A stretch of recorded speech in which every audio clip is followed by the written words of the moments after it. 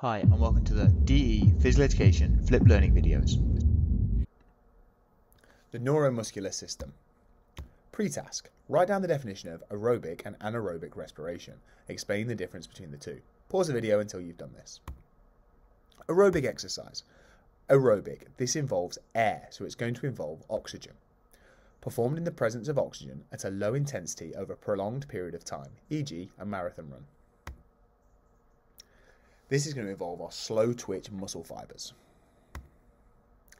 Anaerobic exercise. This is performed in the absence of oxygen at a high intensity that can only be sustained for a short period of time due to the buildup of lactic acid, e.g. a 100-meter sprint. This is going to involve our fast twitch muscle fibers. Key terms you should know before we start this section. Slow oxidative muscle fibers. A type of muscle fiber rich in mitochondria, myoglobin, and capillaries, which produces a small amount of force over a long period of time. It does not fatigue easily.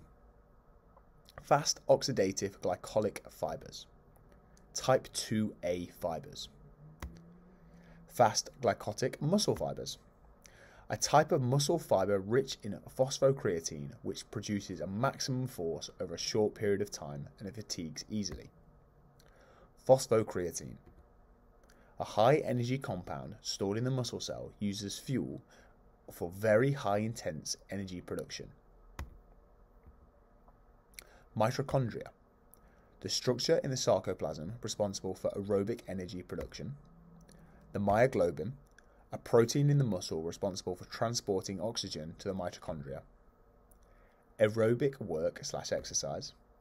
Low intensity, long duration exercise in the presence of oxygen, performed in the presence of oxygen at low intensity over a prolonged period of time, e.g. marathon running, suited to type 1 slow twitch fibers.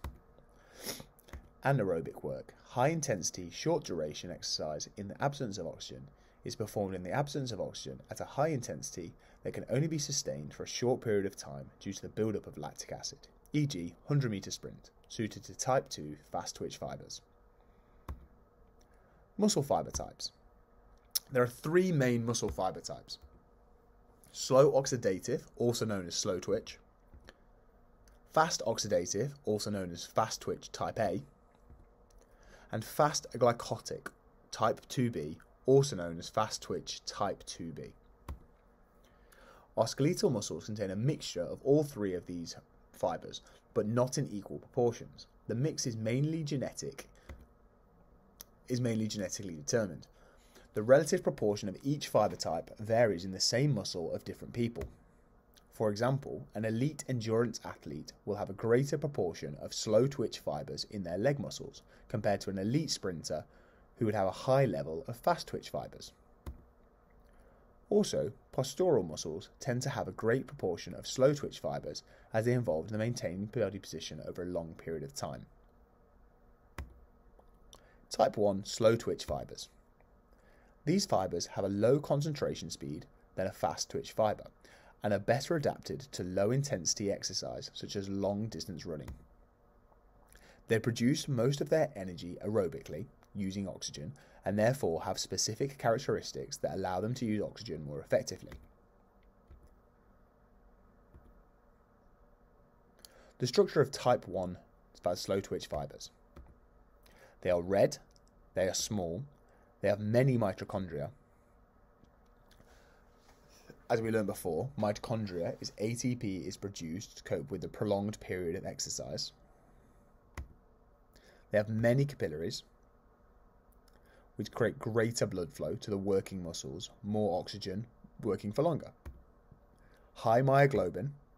Myoglobin is found mainly in the muscle tissue. It is a store site for oxygen. In times of oxygen deprivation, oxyhemoglobin releases its bound oxygen to help create energy. And they have low glycogen. Their function is they contract slowly. They have a slower form of ATPase, which is then an enzyme that splits, releasing ATP. The contractile strength is also quite low, producing a small amount of force over a long period of time. And they are fatigue resistant. having these enzymes to break down fats, carbohydrates to water and CO2 so there is less lactic acid and fatigue. Aerobic capacity is also quite high, and anaerobic capacity is quite low, so they can work very well with oxygen, but they can't work very well without oxygen. A sporting example will be a marathon runner or aerobic events, long distance cycling, anything that is a long, prolonged time. Highly trained distance runners, about 80% of their muscles will be made up of slow twitch muscle fibers. You can't predict how good someone is just based on their percentage of muscle fibers. This also depends on their training and the efficiency of their CV and respiratory systems. Type 2 fast twitch fibers. These fibers have a much faster contraction speed than slow twitch fibers and can create a greater force of contraction. However, they also fatigue very quickly and are used for short, intense bursts of effort. They produce most of their energy anaerobically, without the using oxygen, and there are two types of fast twitch fibers, type 2A and type 2B.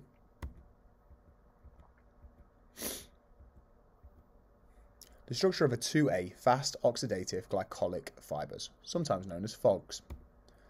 They are red, they have moderate mitochondria, they have moderate capillaries, moderate myoglobin, and high glycogen.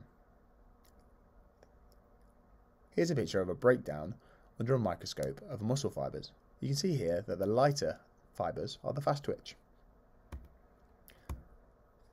The functions: they contract fast, they have a high contractual speed, high contractual strength, their fatigue resistance is quite low, and their aerobic capacity is also quite low. They are suited to more anaerobic respiration released energy quickly. And their anaerobic capacity is high, producing energy aerobically and anaerobically. Some sporting examples of this are 800 meter runners or invasion game players. Structure of a type 2B fast glycotic fibers. They are white, they are the biggest ones, they have few mitochondria, they have few capillaries, they have low myoglobin, and they have high glycogen. They have high stores of phosphocreatine. Their functions is they contract fast, they contract the fastest out of the three. Their contractual strength is the highest out of the three. Their fatigue resistance is the lowest. Energy is released in a quick burst, but the muscle tires very quickly. Their aerobic capacity is the lowest. They don't work with oxygen. But their anaerobic capacity is the highest. They rely on anaerobic respiration. Type 2B, fast glycotic fibers. Some sporting examples will be a 100 meter sprinter, 200 meter sprinter, wide receivers in American football, any activity that requires speed and power. A sprinter has 76% fast twitch muscle fibers compared to 24% slow twitch muscle fibers. Structural differences of the different types of muscle fibers. Take a moment to copy down this table that breaks down all of the different structural differences between the different fiber types. Within your exam, you will be asked a question to define the difference between the two. The more information you know, the easier this question will become. And then when we look at the long extended questions, so a 10-mark question, again, the more information you know, the easier that question will be to answer.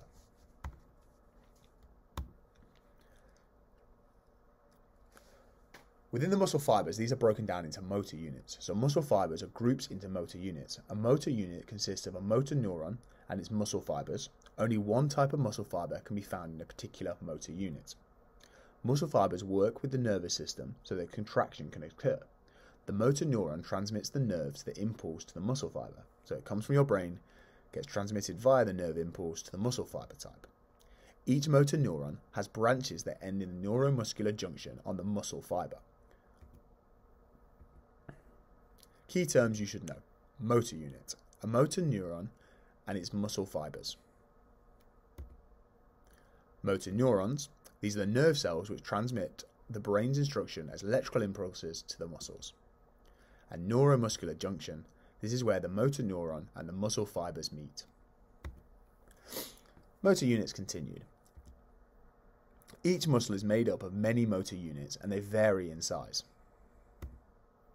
A small muscle that is used for fine motor control, for example the muscles controlling the eye movements, will have motor units that have only a few fibres per motor neuron. However, a large muscle used for gross motor control, such as the quadriceps when the leg is extended, will have motor units with a motor neuron feeding hundreds of fibres. Here is a breakdown of the muscle fibres as part of the motor unit.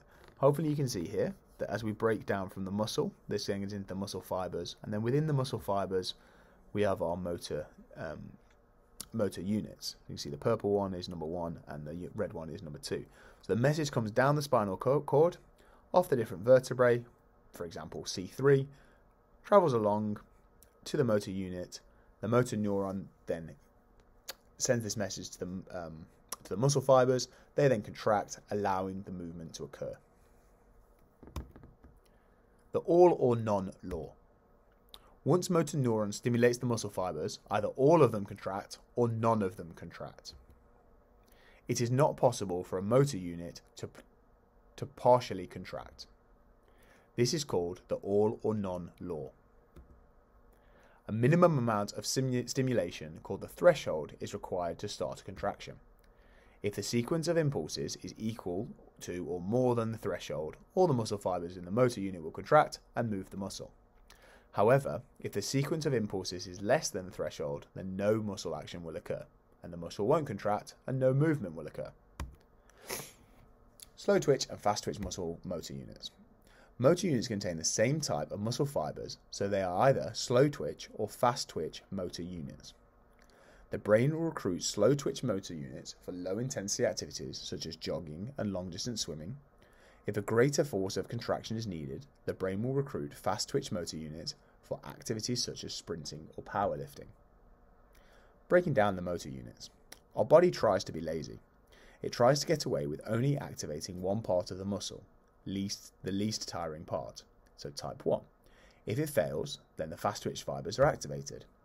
When motor units are activated, they activate in the following order: type 1, type 2A, type 2B.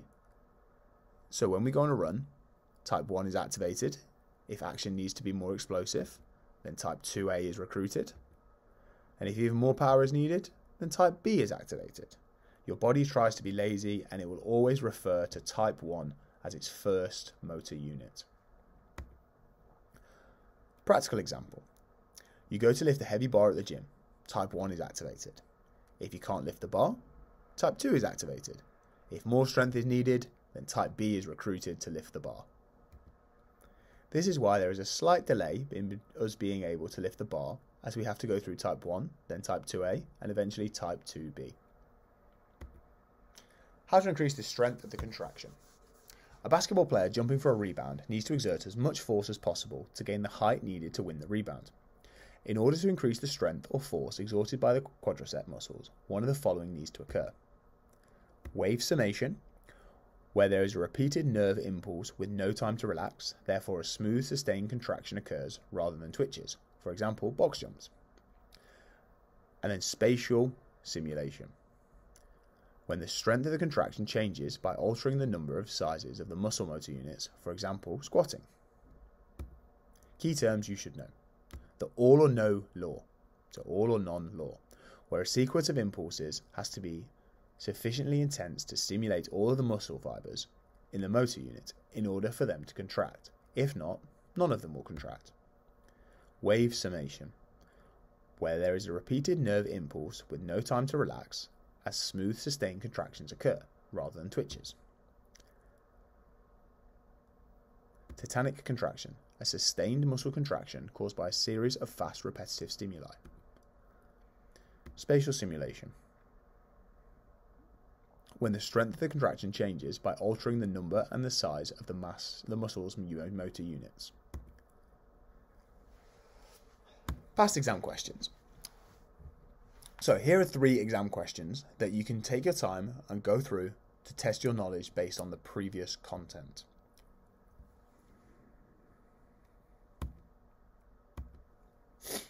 Here's the answers for the January paper. Here's the answers for the June paper. And here's the answers for the June 2012 paper. Take your time, pause as you need, and mark as you need to go on.